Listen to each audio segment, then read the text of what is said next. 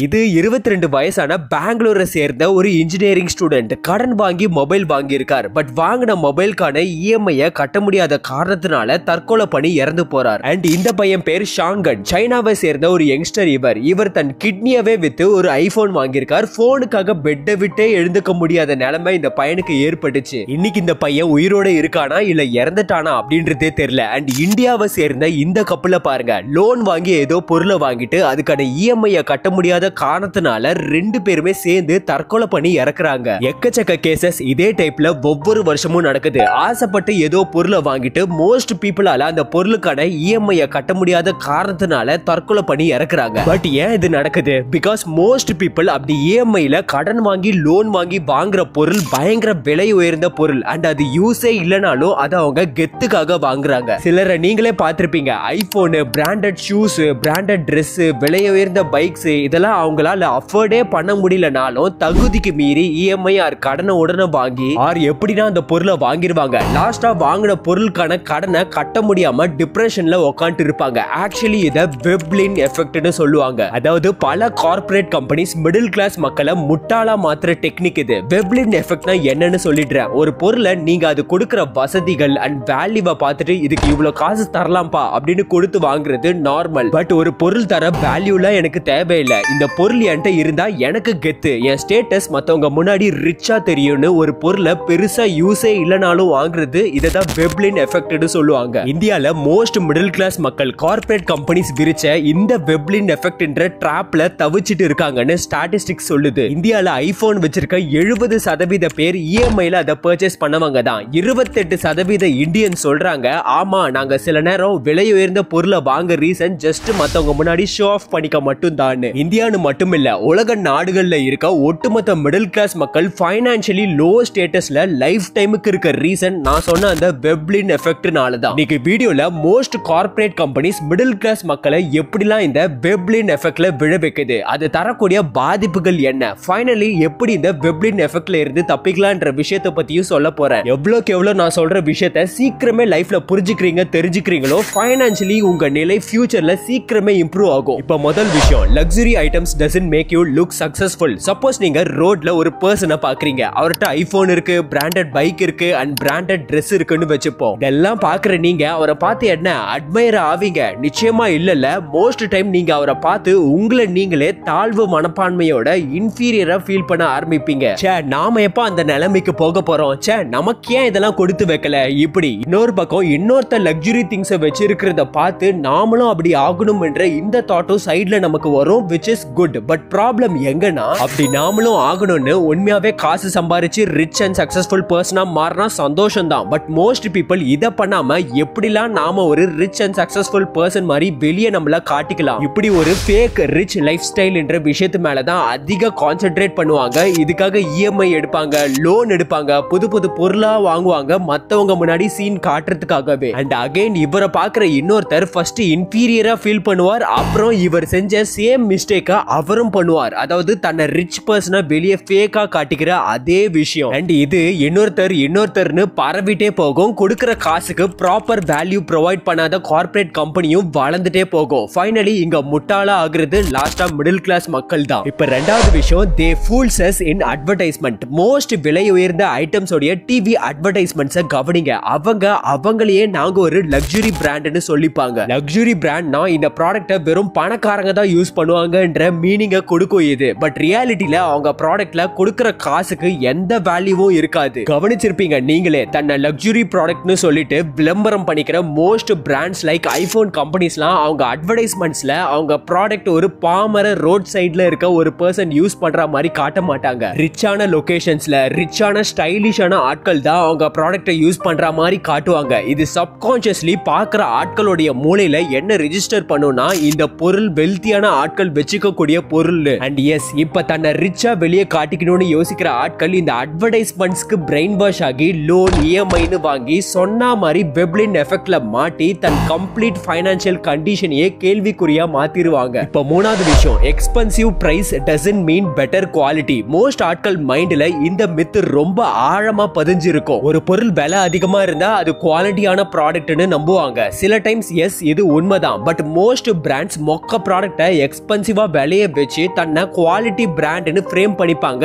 இப்படி சொல்லி மக்களை ஏமாத்த பார்ப்பாங்க. உதாரணத்துக்கு இந்தியால சில டேஸ் முன்னாடி வைரலான இந்த பேக்கை பாருங்க. என்ன இந்த பேக்கோடைய விலை 300 to 500 rupees இருக்குமா? இப்படி நீங்க நினைச்சா அதான் இல்ல. இந்த பேக்கோடைய விலை 1.5 லட்சம். பாலாஜி 1.5 லட்சத்துக்கு இந்த பேக்ல அப்படி என்ன இருக்கு? ஒருவேளை இந்த பேக் புல்லட் ப்ரூஃபா? இப்படிலாம் நீங்க கேட்டா அதுவும் இல்ல. இது ஜஸ்ட் நார்மல் சிம்பிள் பேக் தான். பட் அந்த பிராண்ட் தன்னை லக்ஸுரி பிராண்ட்னு ஃப்ரேம் பண்ணிக்கிட்டு 300 ரூபாய் பொருளை 1.5 லட்சத்துக்கு வித்துட்டு இருக்காங்க. அண்ட் இந்த பிராண்ட பாருங்க. இந்த பிராண்ட் ஷாருக் கானுடைய பையன் வச்சிருக்க க்ளோத்திங் பிராண்ட். இந்த பிராண்ட்ல ஒரு டி-ஷர்ட் மட்டுமே 25,000 rupeesனு சொல்றாங்க. ஒரு men's jacket 2 lakh rupees. And again இவ்ளோ விலை இருக்க இந்த பிராண்ட் துணிக்கு எந்த விதமான சூப்பர் பவர்ஸ்லாம் இல்ல. ஜஸ்ட் லக்ஸுரி பிராண்ட்னு தன்னை போர்ட்ரேட் பண்ணிக்கிற ஒன் ஆஃப் த பிராண்ட் தான் இதுவும். அண்ட் ரோலெக்ஸ் வாட்ச் தெரியும்ல, நண்பன் படத்துல சொல்றபடி லட்சம் ரூபாய் ரோலெக்ஸ் வாட்சும் ஒரே டைம் தான் காட்ட போகுது. 500 rupees வாட்சும் ஒரே டைம் தான் சொல்ல போகுது. மேபி ரோலெக்ஸ் வாட்ச் ஸ்கிராட்ச்லாம் வராம வாட்ச் கிளாஸை ப்ரொடெக்ட் பண்ணலாம். பட் அவ்வளோ லேக்ஸ்க்கு அவங்க கொடுக்குற அந்த வாட்ச் ஒர்த்தான விஷயமானு யோசிங்க. நான் ஒரு ஆர்டிகல் ரீசெண்டா பார்த்திருந்தேன். லேட்டஸ்ட் ஐபோன் இருக்கு இல்லையா, அதோடைய செய்யற காஸ்ட், அதாவது மேக்கிங் காஸ்ட் 50,000 ரூபாய்க்குள்ள தான் வருதான். பட் ஆப்பிள் அவங்க ப்ராடக்ட் ஐபோனை நியர்லி 2 lakhsக்கு பிரைஸ் போட்டு மக்களுக்கு வித்துட்டு இருக்காங்க. இப்படி இதே டைப்ல ஏகப்பட்ட பிராண்ட்ஸ் இருக்கு. ஷார்ட்டா சொல்லணும்னா வேல்யூ அற்ற ப்ராடக்ட்ஸ்க்கு அதிக பிரைஸ் போட்டு வித்தா அது குவாலிட்டி ப்ராடக்ட்னு ஆகிடாதுன்ற உண்மையை புரிஞ்சுக்கோங்க. இப்ப நாலாவது விஷயம், you make pool of your self. மத்தவங்க லக்ஸுரி திங்ஸை யூஸ் பண்றத பார்த்து இன்ஃபீரியர் தாழ்வு மனப்பான்மை ஃபீல் நமக்குள்ள வரும்னு சொல்லியிருந்தேன் முதல் பாயிண்ட்ல. பட் இங்க தான் 3 விதமா மக்கள் பிரிவாங்க. ஒரு கேட்டகரி மக்கள் நான் உழைச்சி நானும் அது மாதிரி ப்ராடக்ட் வாங்கி யூஸ் பண்ற ஒரு நாள்னு போயிடுவாங்க. ரெண்டாவது கேட்டகரி மக்கள் ரியல் ரிச்சாலாம் மாறாம இஎம்ஐ லோன் எடுத்து அந்த தேவையற்ற லக்ஸுரி திங்ஸை வாங்கி மத்தவங்க முன்னாடி சீன் காட்டிட்டு தன் ஃபைனான்ஸை மோசம் பண்ணிப்பாங்க. லாஸ்ட் கேட்டகரி தான் லெஜெண்ட்ஸே. ரியல் ரிச்சும் ஆக மாட்டாங்க, லோன் இஎம்ஐ பக்கமும் போக மாட்டாங்க. பட் தன்னை ரிச்னு செலவே ஆகாம வெளியே காட்டிப்பாங்க. எப்படின்னு கேக்குறீங்களா? Fake R copy iPhone model வாங்குறது, ஃபேக் ஆர் காப்பி ரோலெக்ஸ் வாட்சை வாங்குறது, fake branded shoe, fake branded ட்ரெஸ்னு வாங்குறது, இப்படிலாம் பண்ணிட்டு இருப்பாங்க. ஆக்சுவலா இதை ஒரு மென்டல் டிசார்டர்னு சொல்லுவாங்க. எஸ், மத்தவங்க கிட்ட இருந்து வேலிடேஷன் கிடைச்சாதான் நான் கெத்துன்னு யோசிக்கிறது நம்மள முட்டாளா ஆக்கிக்கிறதுக்கு சமம். அண்ட் ஃபேக்கான ப்ராடக்ட்ஸை யூஸ் பண்றது அகைன் அதை பார்க்குற இன்னொருத்தரை சேம் மென்டல் டிசார்டருக்குள்ள தான் இழுத்து விடும். ஓகே, இப்போ இந்த வெப்லின் எஃபெக்ட் நம்மள எப்படி பாதிக்குது, கார்ப்பரேட் கம்பெனிஸ் எப்படிலாம் நம்மள அந்த லக்ஸுரி ட்ராப்ல முட்டாளாக்கி விட வைக்குதுன்ற டார்க் ரியாலிட்டியை பார்த்தாச்சு. இப்போ இந்த லக்ஸுரி ட்ராப்பை எப்படிலாம் நாம தவிர்க்கலாம், ஒரு ரியல் ரிச்சா எப்படி இனி யோசிக்கிறதுன்ற விஷயத்தை இந்த செக்மெண்ட்ல சொல்றேன். இப்போ முதல்ல understand difference between needs and wants. Financial expert suggest பண்றது உங்க மந்த்லி இன்கம்ல 50% நீட்ஸ்ல செலவு பண்ணுங்க, லைக் சாப்பாடு, ரெண்ட், இதுலலாம். அண்ட் இன்கம்ல 20% காசை ஃபியூச்சருக்கு சேவ் பண்ணிக்கோங்க. அண்ட் உங்க இன்கமோடைய வெறும் 30% நீங்க வாங்கணும்னு யோசிக்கிறீங்கல்ல வாண்ட்ஸ், அதுலலாம் செலவு பண்ணுங்க. சப்போஸ் 1.5 லட்சம் மதிப்புள்ள ஐபோனை மிடில் கிளாஸ் இன்கம் வச்சுட்டு வாங்குறதுன்றது வெறும் வாண்ட்ஸ்ல மட்டுமே 130%க்கு செலவழிக்கிறதுக்கு சமமா. இதுதான் தகுதிக்கு மீறி செலவு பண்றது. எப்பெல்லாம் வாண்ட்ஸ், அதாவது உங்க தேவைகள், ஆசைகள்லாம் அதிகமா நீங்க அலோகேட் பண்ண பெர்சன்டேஜ்ல இருந்து அதிகமா எக்ஸீட் ஆகுதோ அப்பெல்லாம் இந்த கேள்வியை உங்கள்கிட்டயே கேளுங்க, உண்மையாவே எனக்கு இது தேவையானு. எக்ஸாம்பிளுக்கு மோஸ்ட் பீப்பிள் மொபைல் வாங்கி என்ன அப்படி அதுல யூஸ் பண்ணிடுவாங்க, வாட்ஸ்அப் பார்ப்பாங்க, யூடியூப் பார்ப்பாங்க, கால் பேசுவாங்க, மேபி சிலர் நோட்ஸ் எடுப்பாங்க, கால்குலேட்டர் யூஸ் பண்ணுவாங்க, கேமும் விளையாடுவாங்க. இதை தாண்டி போன்ல யூஸ் பண்ண எதுவுமே இல்ல. இந்த வேலையை 20,000 rupees 15,000 rupees மதிப்பிலான போனே பண்ணிருமே, இதுக்கு எதுக்கு 1.5 லட்சம் மதிப்புள்ள ஐபோன் பக்கம் போனோம்? சிலர்லாம் இப்படி சொல்லுவீங்க, பாலாஜி ஐபோன்ல கேமரா குவாலிட்டி தெரியும்ல, அது 15K 20K மொபைல்ல கிடைக்குமான்னு இப்படி கேட்பீங்க.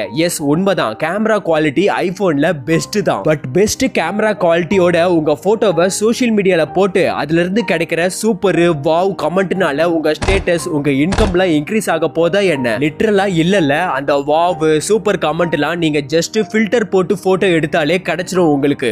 இதை வாங்கிக்கின்னு டிங் டிங் டிங் இன்ஸ்டாகிராமில் வீடியோ போடுற, ரீல்ஸ் பண்ணுற, அவங்ககிட்ட சட்டை கைது, இவங்ககிட்ட ஷூ கடன், இது ஒரு பொழப்பா?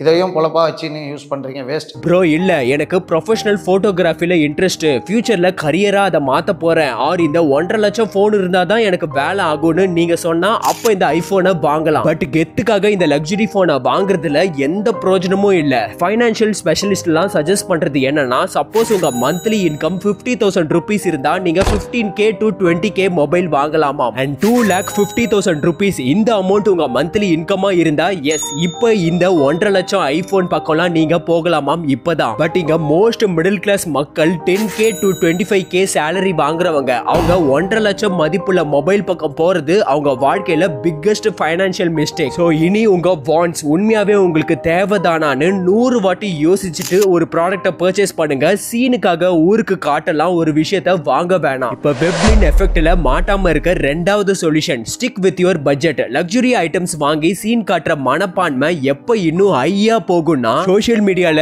ஆர் உங்க ஃப்ரெண்ட்ஸ் இந்த டைலாக உங்கள்கிட்ட சொல்லும்போது, ப்ரோ இருக்கிறது ஒரு லைஃப், அதை உனக்காக உனக்கு பிடிச்ச மாதிரி செலவு பண்ணி என்ஜாய் பண்ணு, பாத்துக்கலாம் அதுக்கப்புறமான்னு சொல்லுவாங்க. ஆக்சுவலி இது one of the dangerous dialogue, பயங்கர செலவு வைக்கிற டைலாக் இது. நாம பாட்டுன்னு இஎம்ஐயோ லோனோ வாங்கி ஒரு லைஃப் தானேன்னு கண்ட விஷயத்துல செலவு பண்ணிட்டா அந்த கிட்னியை வித்து சாவுற நிலைமைக்கு போனானே சைனாக்காரன், அவன் நிலைமை வந்துரும் ஃபைனான்சியலி நமக்கு end of the day. And இன்னும் சில ஷாப்ஸ்லாம் நோ காஸ்ட் இஎம்ஐல போன் வாங்கிக்கோங்க, அதாவது வட்டி இன்ட்ரெஸ்ட்னு எதுவும் இல்லாம இஎம்ஐ பிளான்ல போன் வாங்குங்கன்னு சொல்லி உங்களை இஎம்ஐல போன் வாங்க தூண்டுவாங்க. பட் ரியாலிட்டியை புரிஞ்சுக்கோங்க, reserve bank of India 2013லயே confirm பண்ணிருச்சு இஎம்ஐ வித் நோ இன்ட்ரெஸ்ட்னு எந்த ப்ராடக்ட்டும் இல்லைன்னு. இதை தாண்டி நோ இன்ட்ரெஸ்ட் இஎம்ஐன்னு யாருன்னா உங்கள்கிட்ட சொன்னா அந்த ஷாப் ஏதோ ஒரு வகையில அந்த இன்ட்ரெஸ்ட் காசை உங்கள்கிட்ட இருந்து வாங்கிடுவாங்க, அது அவங்க திறமை. So don't be a pool. So mind manipulate ஆகாம நீங்க பிளான் பண்ண பட்ஜெட்ல கடைசி வரை இருங்க, தேவையான பொருட்களை மட்டுமே யூஸ் பண்ணுங்க, ஃபைனான்சியலி ஸ்டேபிளா மாறுங்கன்னு சொல்லி